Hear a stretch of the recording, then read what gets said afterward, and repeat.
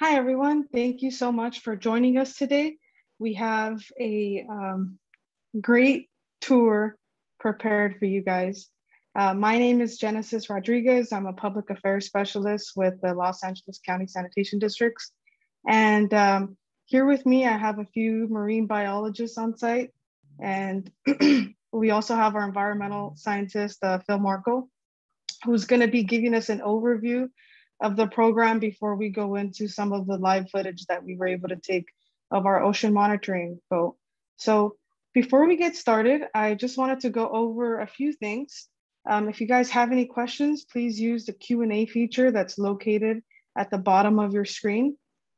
You can also ask your question live, so you can just use the raise hand feature and then we'll call on you to unmute yourself. And so with that, I will give it up to Phil to take it away. Hi, good morning, everybody. And my name's Phil Markle, and I'm an environmental scientist here at the Los Angeles County Sanitation Districts. For some reason, it is not advancing. You click on the slides once and then you advance. There we go. Thank you. I was trying to use my keyboard. So first off, I'll tell you a little bit, tell you what our mission is here at the Sanitation Districts, and it's to protect public health and the environment through innovative and cost-effective wastewater and solid waste management. And in doing so, convert waste into resources such as recycled water and recycled materials. Now, the topic of today's program really hones in on the protection of the environment. What you're going to see today is a small part of our commitment to protecting the environment. But before we get started, I'd like to spend a few minutes giving you a little bit of background about the Sanitation District's wastewater treatment services and some of the environmental monitoring that we do. The Sanitation Districts operates 11 wastewater treatment plants within the County of Los Angeles, and these facilities serve approximately 5.5 million people within the county.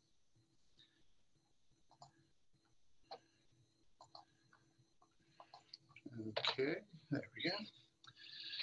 The Joint Water Pollution Control Plant listed here, JWPCP, is by far our largest wastewater treatment facility, and it serves nearly 3.5 million of those people, as well as hundreds of industries.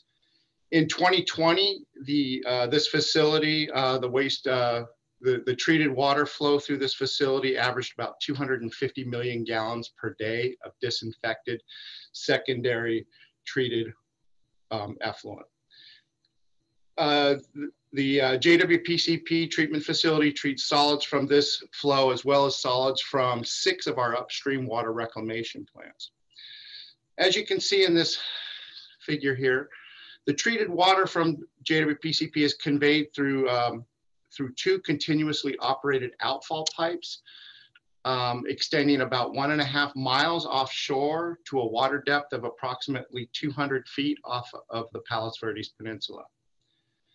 Now, as an agency, we participate and conduct local and regional environmental monitoring at all of the receiving waters where our treated water is discharged, and we have been for decades, in some cases going back as far as 50 years.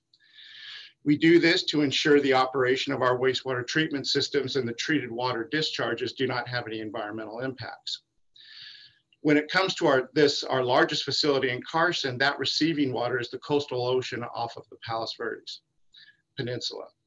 It is in this coastal area that we collect all sorts of samples, ranging from sediment chemistry, water chemistry samples, as well as biological surveys of fish, invertebrates, and other organisms in that particular ecosystem. As an example, here is a figure generated using benthic invertebrate and fauna data collected in and around our outfall off Palos Verdes over the last 50 years. Now, I used a few words that you're probably going to hear quite a bit during this tour, so I'll go ahead and define them here. The first one is benthic. What do we mean by benthic? Well, benthic means from the bottom of the ocean. So you'll probably hear the term benthic sediments. Those would be sediments, the sand and the silts collected off of the bottom. In terms of invertebrates, these are animals without a backbone. Things like crabs, things like worms and shellfish and things like that. And in fauna, those are the invertebrates that actually live within the grains of the sand and the silt. They're like the little worms and things like that. We do quite a bit of monitoring for that. Well, getting back to this figure, if you look at the upper left, that was in the early 1970s, and the ecological condition at that time was actually pretty poor, as exhibited by the red and kind of the orangey brown colors. But as time went on and treatment processes, the treatment process technology improved, as well as monitoring and controls on industrial discharges became more stringent, things improved down to the bottom right figure, which is the current, making sure, yeah, current conditions where everything's blue and green. That's indicative of reference conditions, similar areas of the ocean that do not receive any treated water discharges. So we evaluate a whole host of measurements as part of this, part of our environmental monitoring. We touched upon the in-fauna invertebrates, fish, chemistry in the water, chemistry in the sediments. But the main topic of today's tour is how do we collect this information and how do we collect the samples that are used for these kinds of analyses? Well, that's what we're going to see today with our virtual tour of our oceanographic research vessel, the Ocean Sentinel, and the scientific and the sanitation district's boat crew and scientific staff, whose job it is to actually conduct this sampling and collect this information. So to get moving along and get going right on to today's tour, I'm going to go ahead and hand things off to our supervising scientist, Terra, who will be taking you on a virtual tour of the vessel, as well as some of the sampling that they conduct. So I will stop sharing my screen, and Terra, go ahead and take it away. Great. Thank you, Phil. And happy Saturday to all you joining us on Zoom. My name is Terra Petry. I'm the supervising scientist of the Marine Biology Group. Joining me is Chase McDonald. He's the group's senior biologist and oversees all the field programs. So with that, let's go ahead and turn it over to Captain Steve so he can take us on a tour of the Ocean Sentinel.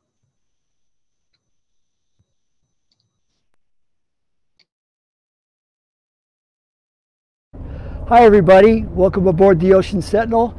My name is Steve Gregson. I'm the captain on board here. I've been with the districts for about 33 years. The vessel here, the Ocean Sentinel, it was built 32 years ago. I'll tell you a little bit about it. You're seeing the workspace right now, but if we'll look aft on the vessel, the boat is 65 feet overall. It's an oceanographic vessel. We're going to go into the lazarette, which is the furthest aft compartment in the vessel. And I'll show you a little bit down here. This is kind of the meat and potatoes. This is where our winches are located and allows us to go and do a variety of sampling offshore. Let me get in here. Okay. If I could pass Mr. Camera down, I'll kind of show you. Okay, here guys. Wow, look at that. There you go. Anyway, I was talking about trawling.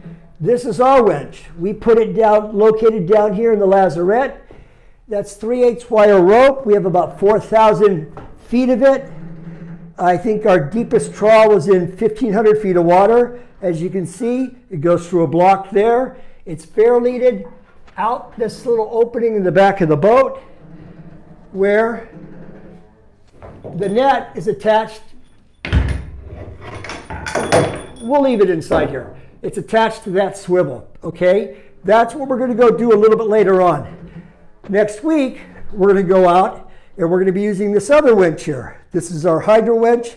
This is 3/16 wire rope. It's not as beefy as the main drag winch. As you can see, it's fair-leaded through that block, up through There's a hole in the deck there, and when we go up there, you'll see the davit. And anyway, this is what we're going to use to lower down that clamshell sampling device. Let me give this to Mr. Camera Person again, and I'll be up. So anyway, that's how we deal with kind of this open floor plan. We have the same sampling equipment that's on most vessels, but we just do it a little bit differently.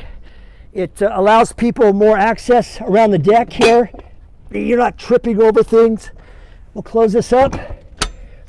And here's the davit. The wires comes out here. We'll hook this up to this device.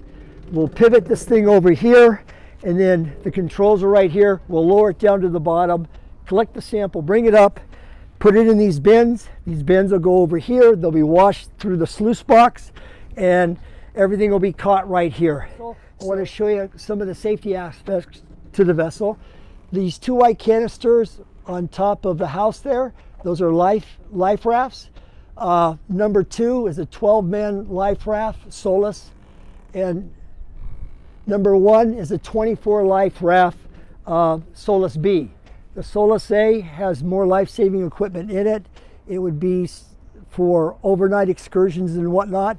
Solus B is basically coast-wise trips, and that's what we normally do.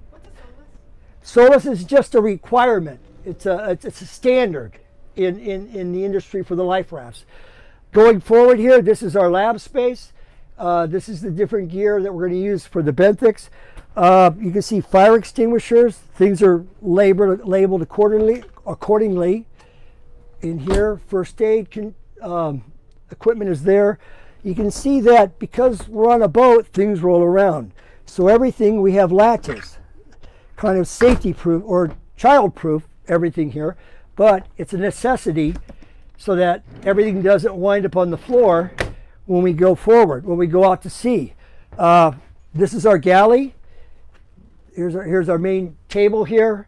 The same thing with the latches.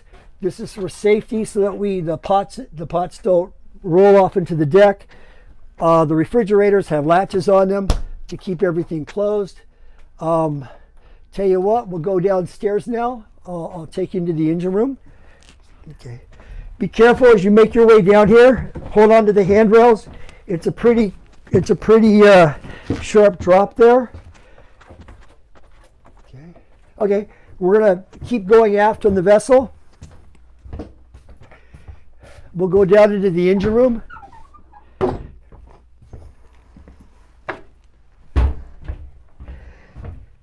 The engine compartment here. This is the next compartment forward of the lazarette. This aluminum tank here, this is my fuel tank. I carry 1,200 gallons of fuel. This is our generator. It's a 45 kW generator. This is a hydraulic pump that runs those winches. The anchor windlass, the steering on the vessel here, it's hydraulics. This is a reservoir for the hydraulic fluid. Over on the right side of the boat here is all my saltwater pumps, or starboard side of the boat, all my saltwater pumps. I can't say enough good things about Westport Shipyard. Everything running forward and aft, the electrical, the hydraulics, the water lines, they're right there for you to see. It makes it easy to locate things. It makes it easy to maintain everything. The black tank is another hydraulic reservoir. That high-up crane, it runs off the back of this transmission on the main engine.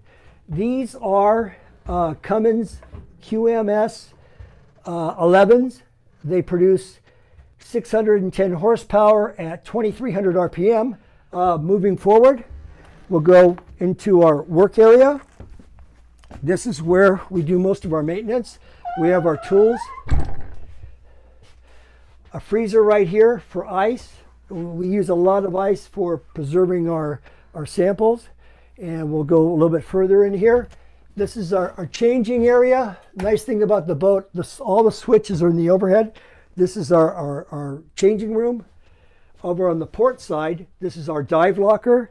We do a lot of diving out there. They were diving on different stations on the PV coastline way before I came here. So I'm going to say maybe 38 years. And going forward here on the starboard side comes into our bathroom or the head. It's similar to what you have at home. A toilet, a sink, countertop. This is our shower right here. And the way that we flush our toilet, a little bit different than what you do at home. We'll push this button, and this is a marine head. So what happens, this isn't going overboard. This is going into a holding tank in the bilge. And then at a later date, we're going to go to a pump out location and we'll pump the effluent, our effluent out, the excrement out. But we don't want to discharge anything into the oceans. So pretty much everything is confined here on the boat. And moving forward, the stairwell, be careful as you make your way up there. It's a rather sharp, deep incline. Okay. And then we'll go on the outside. I'll show you a little bit of more storage for the vessel. Up underneath the wheelhouse, we have some more storage for us where we put our gear. Here's our anchor winch. And then what's real nice with this vessel, we have a lot of storage. We have storage underneath the bench seats here that we put gear in. And then if you go inside, don't be afraid. You can go in there. What we have on this side, you can see all the lines that we have that we might use. And then we have the doors. We have the trawling nets back behind you, back aft. And then if you go and you look over on the port side, we have all of our dive tanks here. Right now, we just got through doing dives a few days ago, so the tanks are being filled. This is gear for the trawl nets. And then you can, if you look aft, you'll see all the wiring for the equipment for my what I have up on the bridge, and we'll go up there next. Okay. Close the door. Okay, guys. So if you follow me up this way, we're going to go up to the wheelhouse of the vessel. We'll show you some of the equipment that we use for doing our monitoring.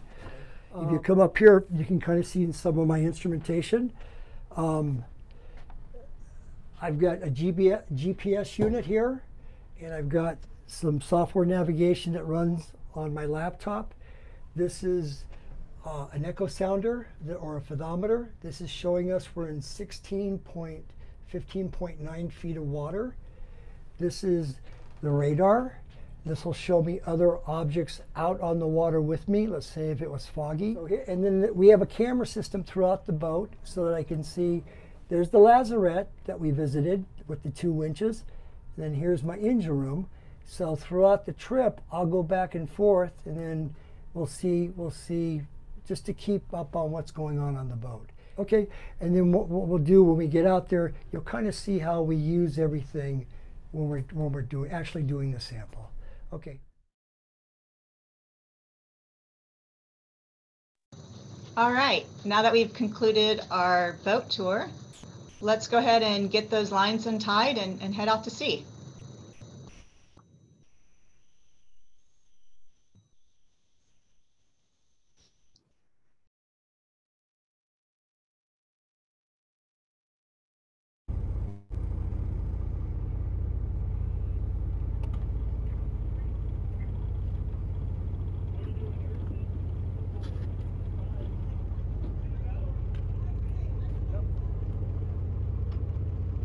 Okay, Steve, all aboard.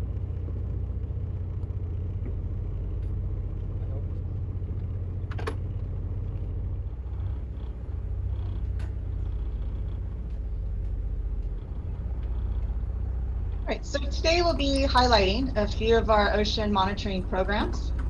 The first activity we'll demonstrate is fish and invertebrate collection using an otter trawl net, followed by the collection of benthic sediments using a tandem Van Veen sampler, and concluding with an outfall inspection assessment footage for both diver shallow water portions and deeper portions with our remotely operated vehicle.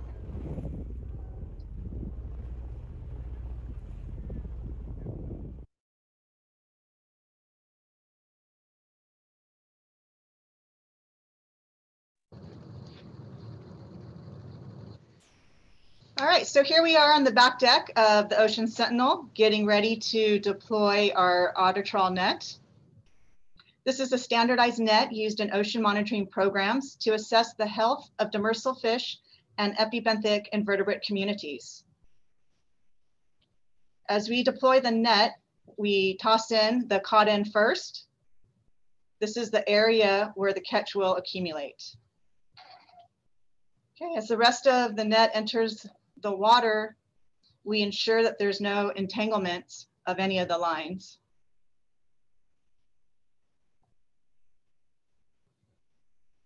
Okay.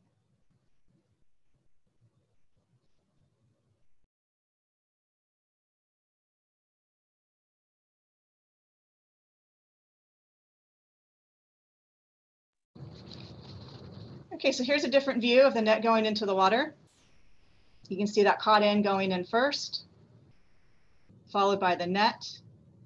You'll notice some orange floats that are on the top line of the net, and that aids in keeping the net opened. There's trawl doors that aid in the spreading of the net.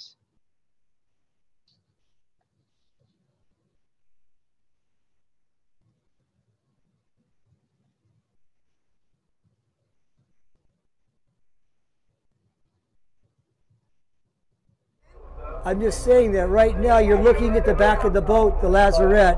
Let me turn the volume down.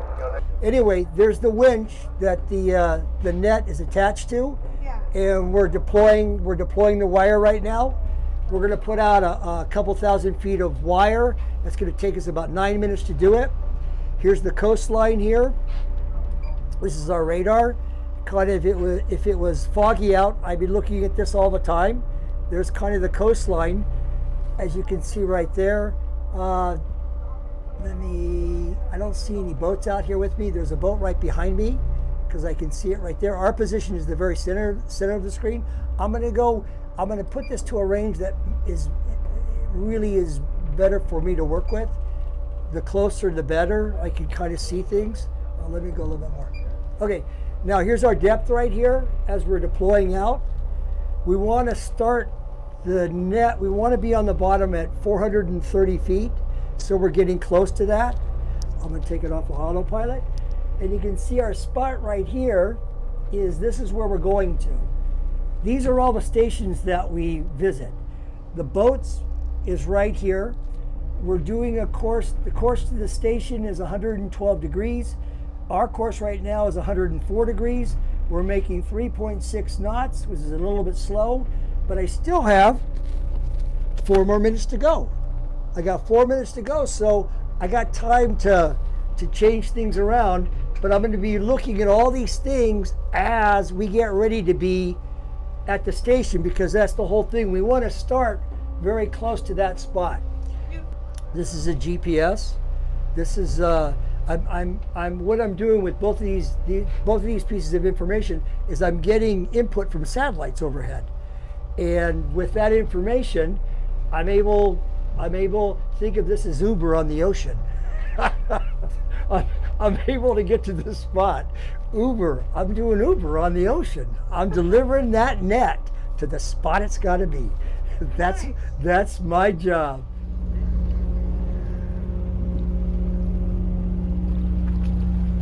All right, so here we are retrieving the net. And as those bridles and yellow cinch line reach the boat, Brent goes down onto the swim step, unclips the cinch line. He'll get that handed up to Chase. Chase will then wrap that around the capstan of the crane. By us using a cinch line, it allows for the crane to take the load of the catch rather than us having to pull it up by hand.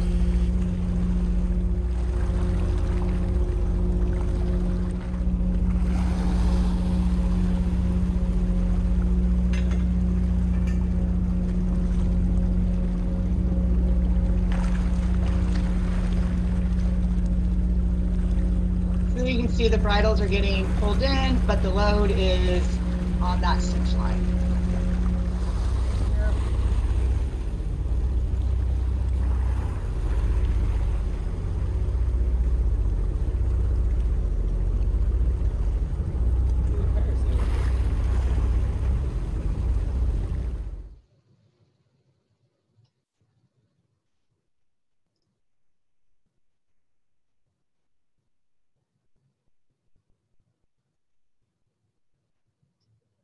Okay, here's a different view of the net being retrieved. You can see that caught end is very full.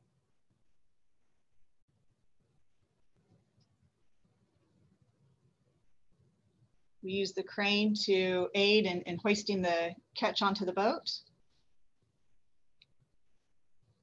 Yeah, to help keep the animals alive, we have that live well that is filled with ocean water.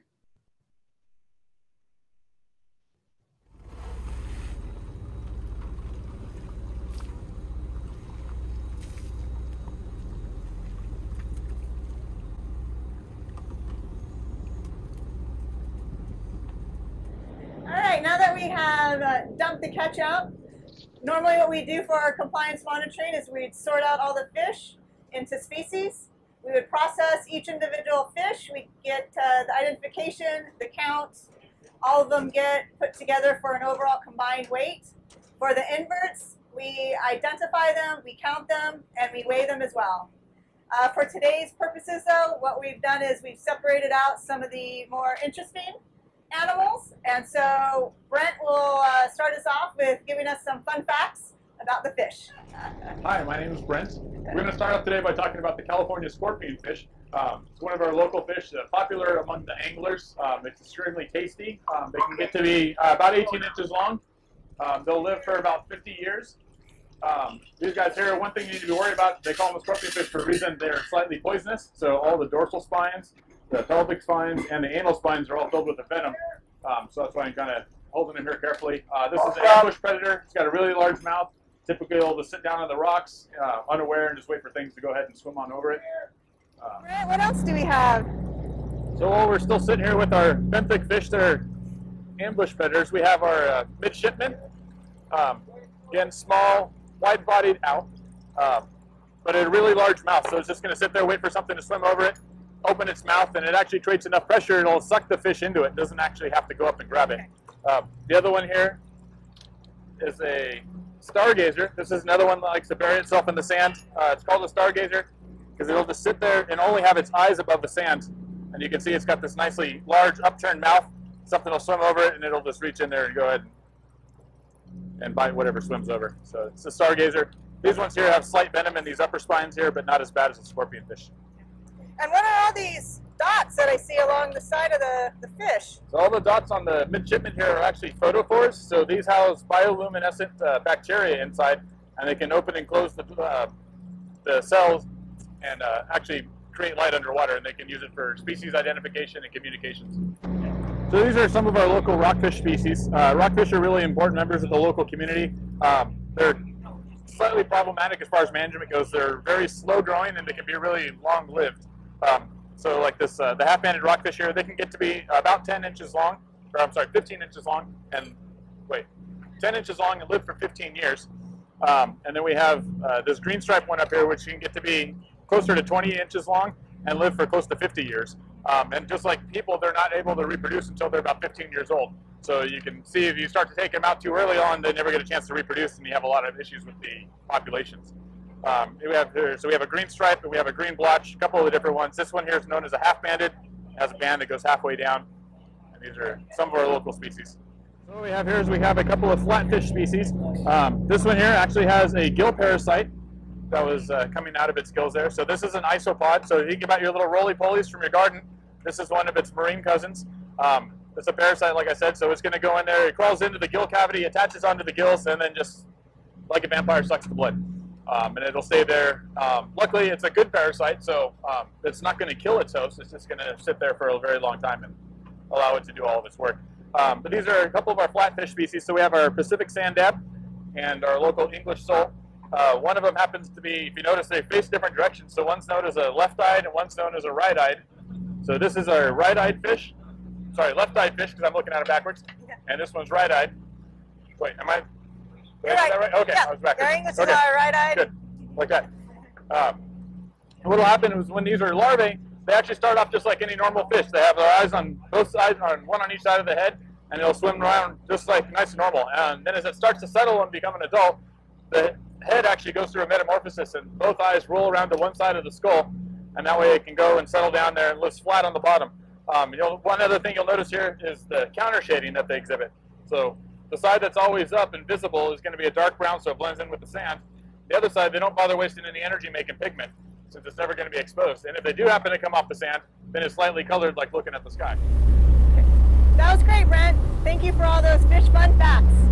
Now we're turning it over to Chase, and he'll talk to us about some of the interesting invertebrates that we got in the catch. All right, Chase, what do we have? All right, we got, usually on our trawls, we'll catch a wide variety of inverts. We'll catch lots of different types of shrimp, some crabs. So usually we'll catch octopus, urchins. So in this one, we got a few different things. We've got a couple different types of shrimp.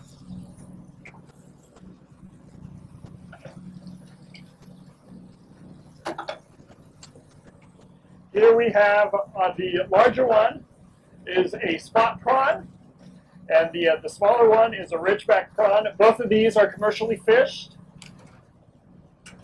because they're both considered good to eat. Yeah. An interesting thing about the spot prawn is it starts its life as a male, and as it grows older, it switches and turns into a female. And as you can see, the spot prawn has this really long rostrum. So they use that as a defensive mechanism. A lot of things like to, when they, like fish, likes to eat shrimp, and when they do, they like to grab it by the head. And when you got a big spear sticking out of your head, it's kind of a deterrent. One of the most abundant things that we catch, especially in our deeper trawls, are these urchins. This is called a fragile urchin. And it's closely related to the purple urchin that you'll see maybe if you go tide pooling. This guy lives in soft, muddy sands, and it will eat detritus using its mouth parts here. And detritus is just kind of organic material that's fallen to the bottom, like little pieces of kelp, maybe little pieces of dead animals. So it will eat those, as compared to its relative, the purple urchin, that will eat actually live kelp plants growing on reefs. Another one we caught today, this is a sea slug. It's called the California sea slug.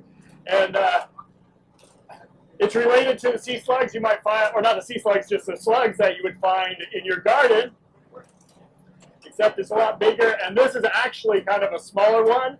They'll get big enough where you kind of have to pick them up with both hands. So they're kind of neat. They have this large foot on the bottom they use to crawl around. And then right here you can see is their mouth. And it's kind of interesting. These are actually, they might not look like it, but they're actually voracious predators. Anything that they can grab with their little mouth, they'll kind of grab onto and pull. So like little fish, crabs, other sea slugs, they're not too discriminate on what they eat. But they'll eat anything they can grab a hold of.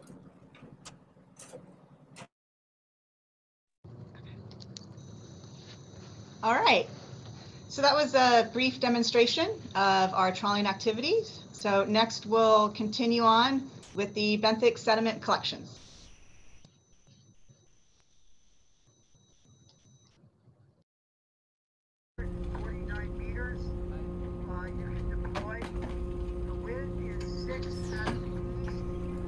So here we are getting ready to deploy our tandem Van Veen sampler.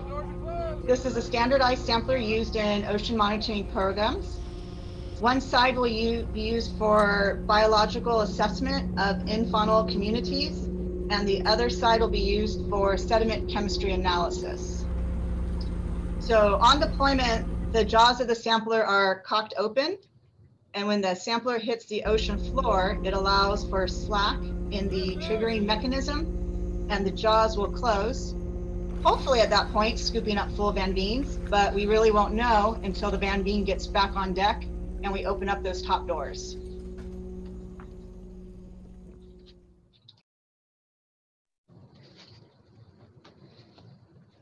Okay, so in order for us to be able to accept a sample, there needs to be a minimum of 8 centimeters of sediments.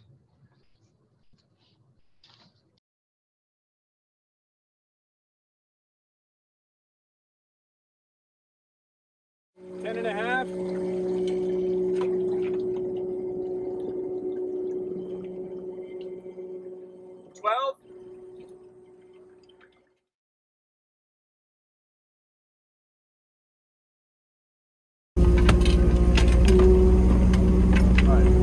So we're going to grab some samples and take some physical heading to the next one. sediment.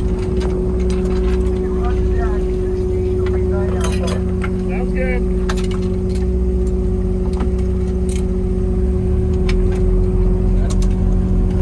So what's the criteria, Brent, of what you're scooping? So when we take a sediment sample, we want to take the top 2 centimeters. That's typically where all the organisms are going to be found. When you get below that, we wind up in the anoxic sediment, and there's not going to be anything there. Make sure that the jars don't explode.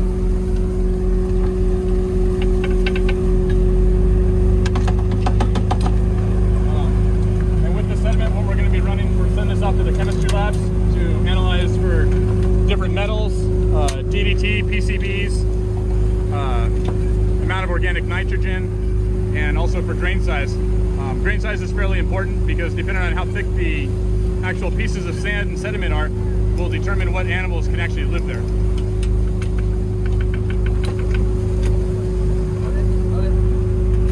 Okay. 8.8.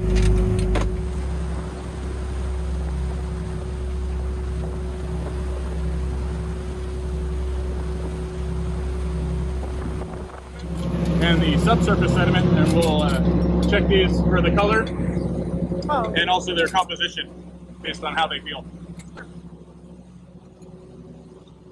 So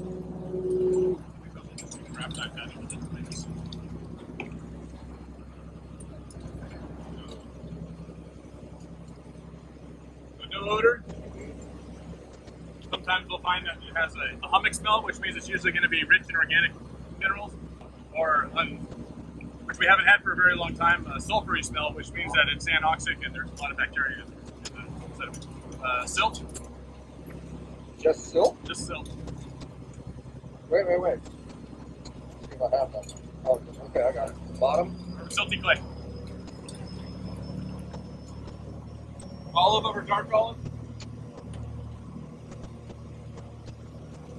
What is that you have, Brent? So this is a Munsell soil color chart developed by, I believe, the U.S. Department of Geology. And it's just a standard set of colors for describing soils.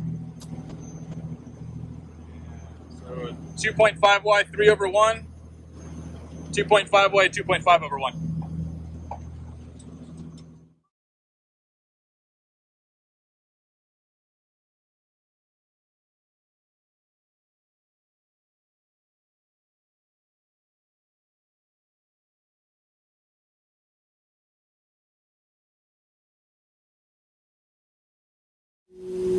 So what we're doing now, we're washing all these sediments down this spot into a screen that has 1 millimeter opening.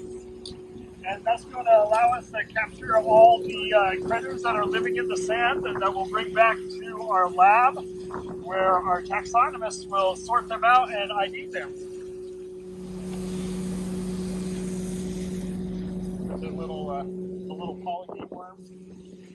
Okay.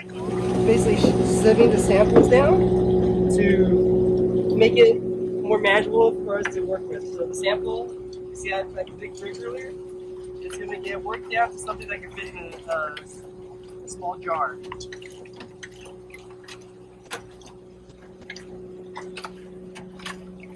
Just that.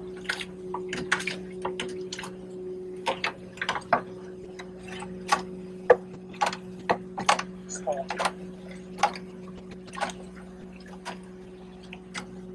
or medium? Let's do medium, just to be safe. So yeah, so here's kind of the end product from the Van vein to here. And even though that may look like a pile of dirt or debris or sticks, it's actually worm tubes, and there's live worms inside of these. All the clay and silt goes away, and we get left with essentially most of the critters here and some of the tubes, little things that won't fit through the mesh.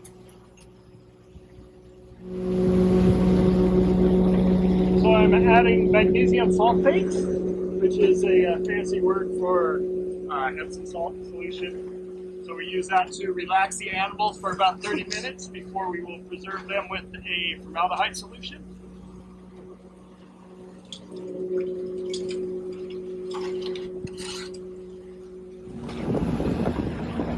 Then we'll go through, after we put the majority of everything into the container, we'll go through with little tweezers and get the rest of the stuff. The rest of the little animals. Okay.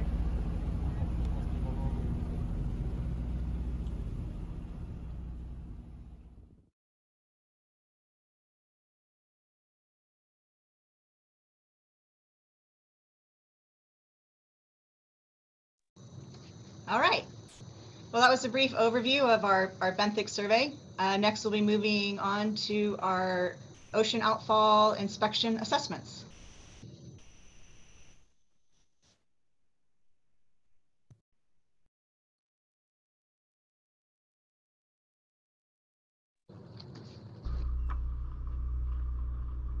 Right, so here we have the district's dive team members preparing to dive on the shallower portions of the outfalls. The district conducts annual external visual inspections of the outfall structures to ensure their continued safe operations. As we jump into the water, Percival lowers down the scooters, which help us to propel along the outfalls.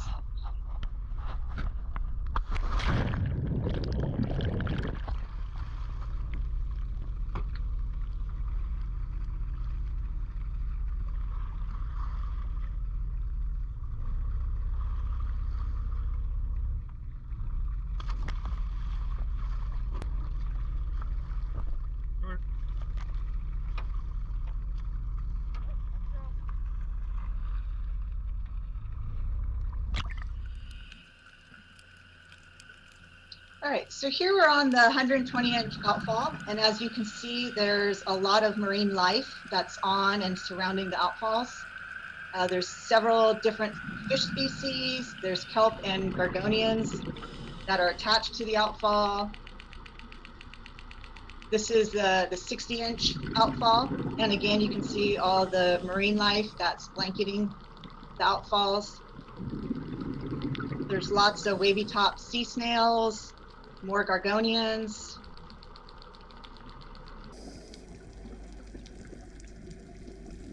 This is the point of the outfall where it's nearly at the point of where it goes below grade.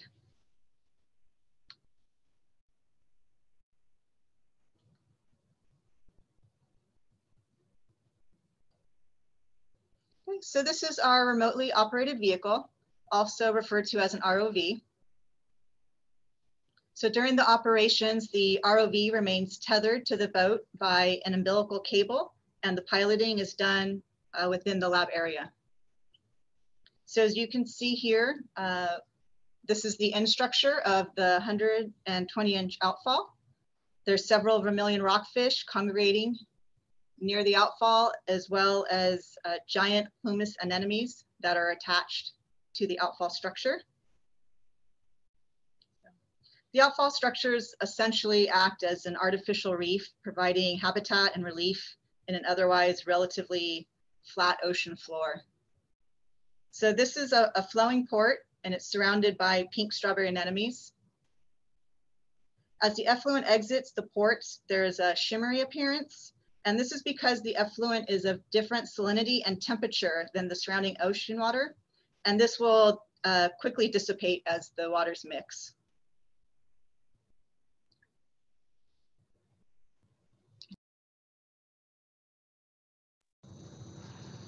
All right, So though the Marine Biology Group conducts a variety of other ocean monitoring programs, we hope that you have enjoyed the few that we have selected to share with you.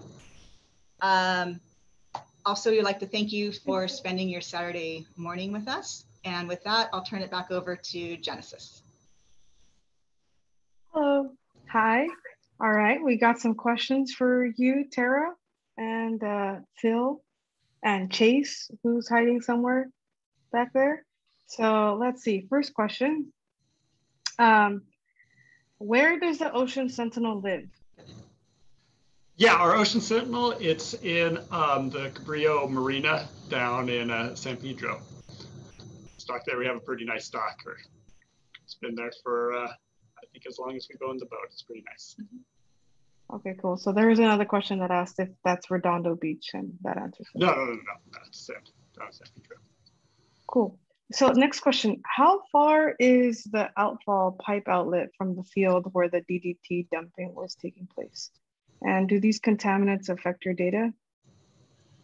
I think I can take that one. Our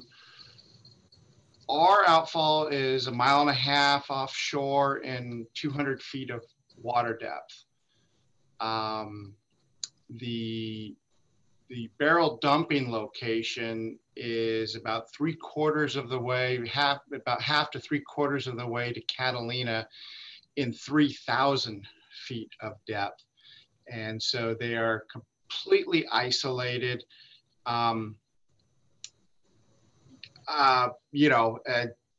Things can move around, but that's a pretty drastic, 3,000 feet to 200 feet of depth, and to get stuff moving kind of uphill is probably unlikely.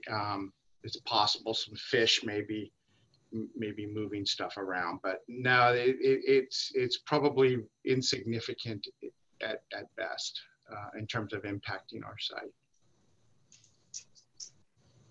Okay, and the next question, at what depths are you sampling and with what frequency? Well, I'll probably give that off to Terra, because we're doing, we don't just test right at our outfall, which is, 200 feet. I mean, we're testing a wide band there. So what is the ranges over there, Chase? Yeah, for typically we do some stuff pretty shallow, and like our benthic sediments where we're taking grabs of the sediment. We will, it ranges from our shallowest that we do is about 100 feet. And then the deepest we do is about 1,000 feet. And then it's kind of the same for the trawls. We do a series twice a year of 16 trawl sites around the Palos Verdes Peninsula. The shallowest we do is, again, around 75 feet. And our deepest trawls are about 1,000 feet. Occasionally, about 5 times a year, we'll do some regional sampling that we coordinate with other agencies around Southern California. And those we'll sample a little deeper. Sometimes we'll do some benthic grabs up to almost 3,000 feet deep. And we might go trawling up to almost 1,500 feet deep. Wow, and do you ever get seasick out on the boat? Yes. Occasionally, Wait, yeah. If it's rough out there, I know I'll feel it sometimes.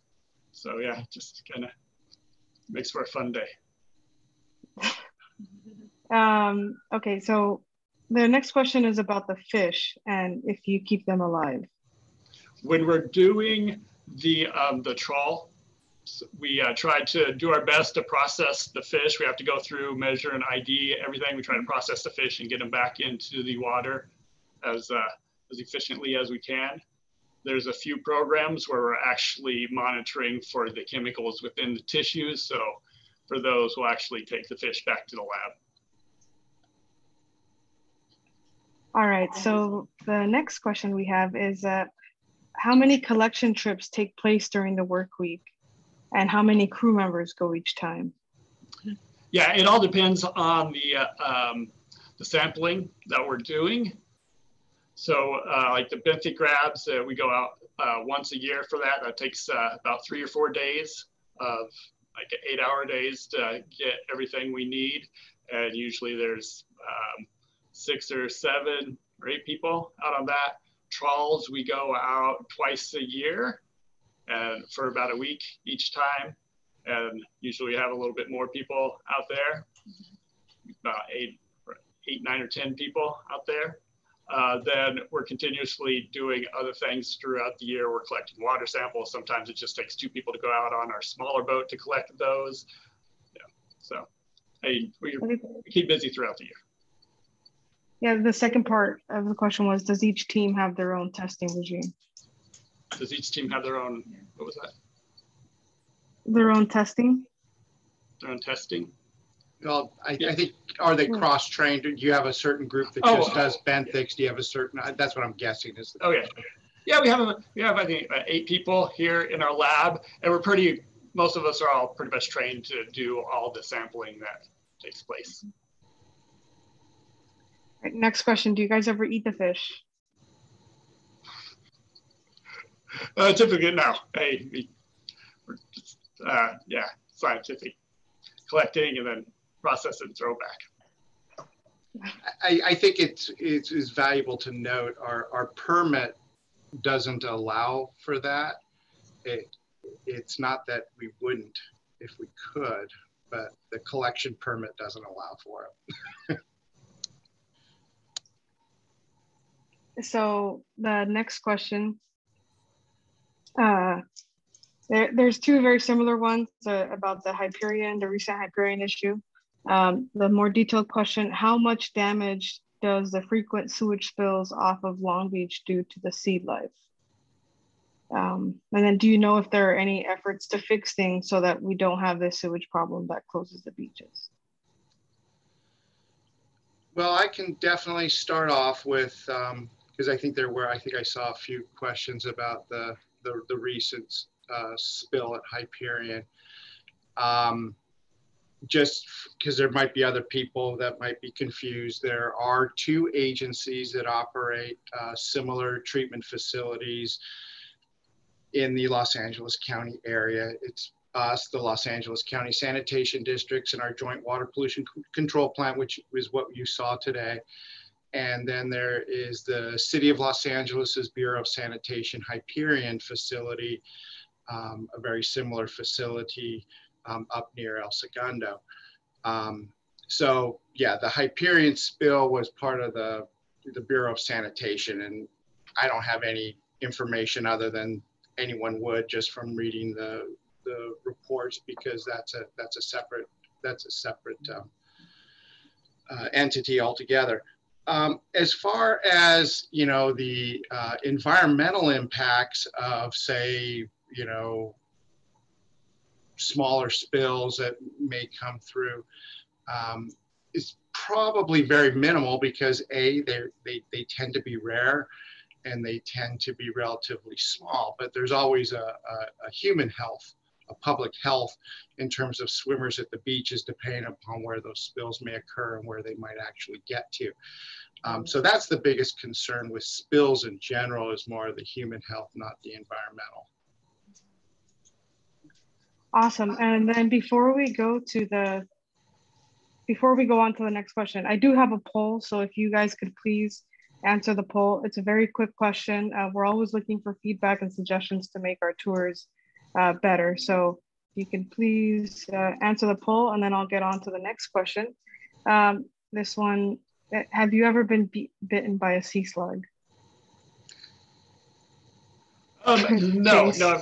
Yeah, I've never been bitten by the sea slug, although it wouldn't hurt much. Its mouth part inside, it has what's called a radula, which is, it's kind of the same texture as sandpaper, and they use that to grab onto things. So I'm big enough that I'm not going to get eaten by a sea slug. I have been bitten by a octopus a couple of times.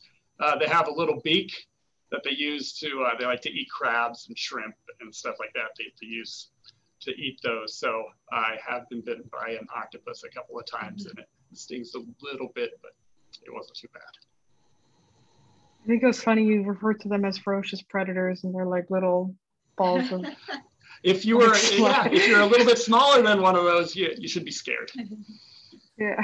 Yeah. All right. So the next question is, how did you end up securing your jobs, and what education experience or volunteer activities? Who do you want to start with? I think this is for each of you. Okay. Yeah. Okay. Yeah. I got my bachelor's degree in marine biology at Cal State Long Beach. Go Beach. Go Beach. Yeah. Woo! And then and then then I got actually one of the professors there recommended me to a job in the toxicity lab at LA County Sanitation District. So I started there. I worked there for a year, and then a position opened up in the marine biology lab, and I was able to transfer over to that, and I've been there ever since. Great. And I too went to Cal State Long Beach. Go Beach. While I was still, working on my education, I was able to do an internship over in the Upper Newport Bay on behalf of the fish and wildlife.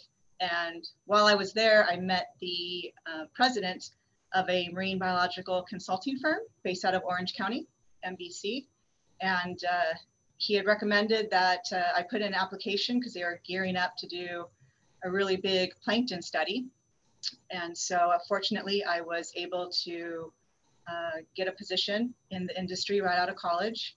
And I was with them for 8 years and learned a lot of wonderful training skills. And then I came to the districts about 11 years ago. So I'm probably the oldest Cal State Long Beach marine biology graduate amongst the three of us. So I got my bachelor's degree from Cal State Long Beach, started working at the sanitation districts, and while working at the sanitation districts, ended up getting my master's degree in environmental management. So that's my story. I didn't realize we were all from Long Beach. I didn't either. Okay, so they have a great marine biology program, so not surprised. Yes, they do. All right, so next question. Are the county and city sampling methods / regimens similar? And do you guys compare your data?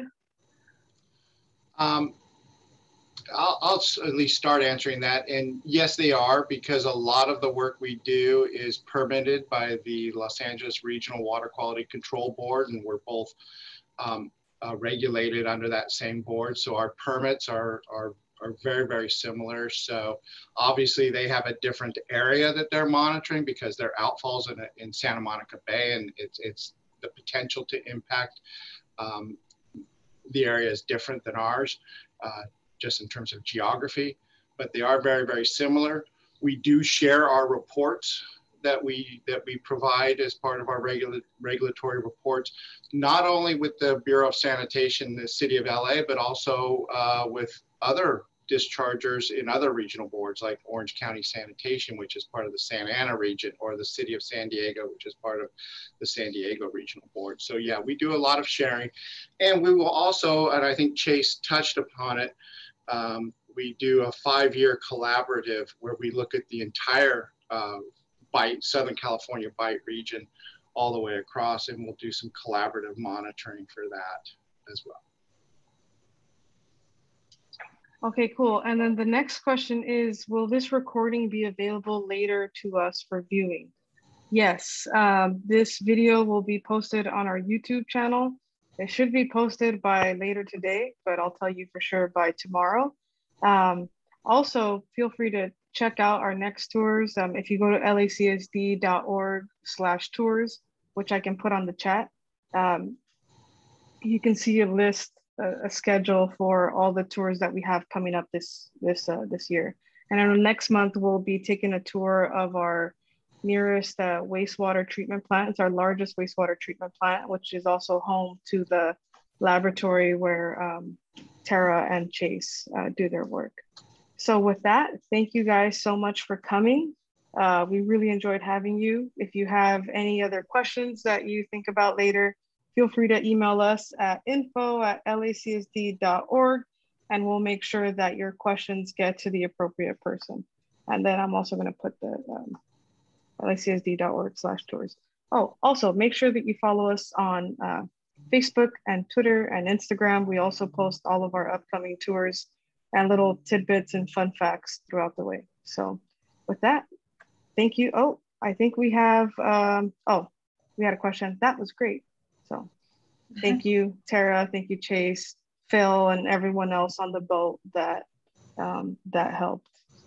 So thank you so much and have a great weekend. Bye, everybody. Bye.